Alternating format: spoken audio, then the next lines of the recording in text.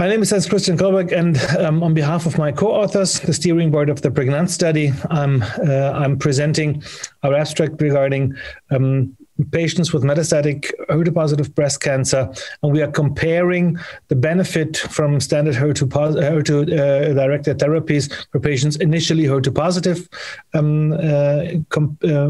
with patients initially HER2-negative switched to HER2-positive during the course of the disease.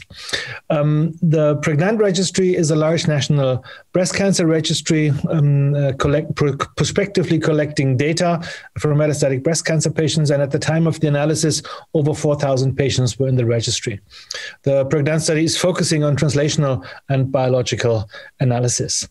In meta-analysis, we have seen that almost to 9% of patients are switching from HER2-negative to HER2-positive during the course of breast cancer treatments. These patients are obviously, during their in the metastatic setting, treated like HER2-positive breast cancer patients, and not as a distinct entity, but with standard HER2 directed approaches.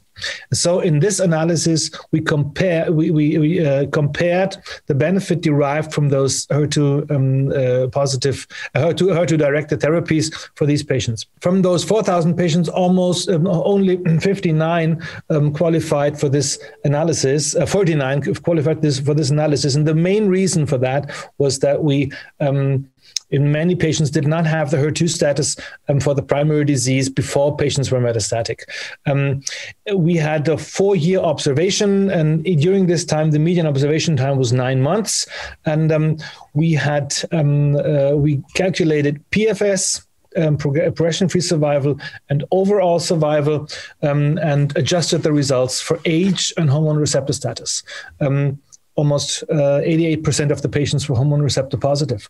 And to summarize the results briefly, if you look at the adjusted model, adjusted for age and hormone receptor status, we saw a difference in PFS. The hazard ratio was 0.49. That was almost significant, with a P of 0.06.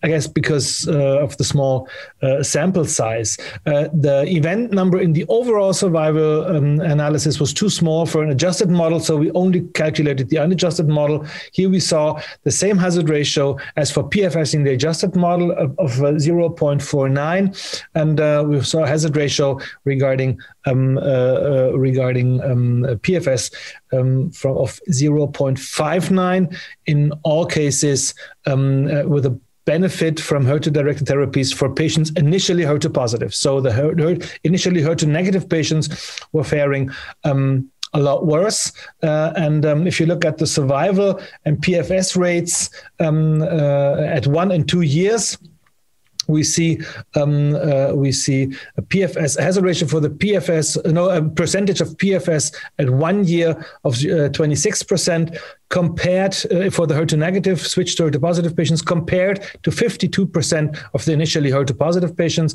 And if you look at 2 years, it's 19% versus 44%.